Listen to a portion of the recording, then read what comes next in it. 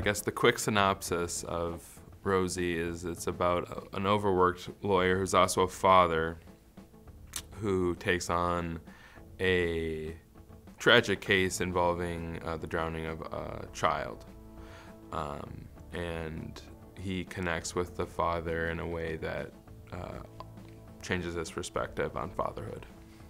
The background of the story comes from the fact that I wrote it with my father. It's actually based off of a case that he handled when he worked for the state of Minnesota.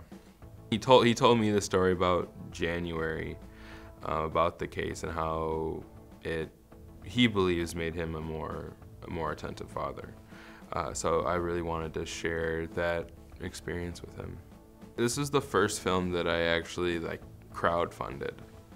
And we had the support of PanCan, because when I was writing this with my father, he was battling pancreatic cancer.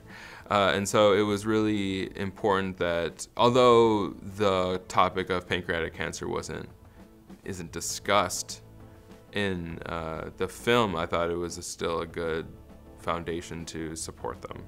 So we raised about $1,000 for pancreatic cancer awareness through making this film, and I think it's just beautiful.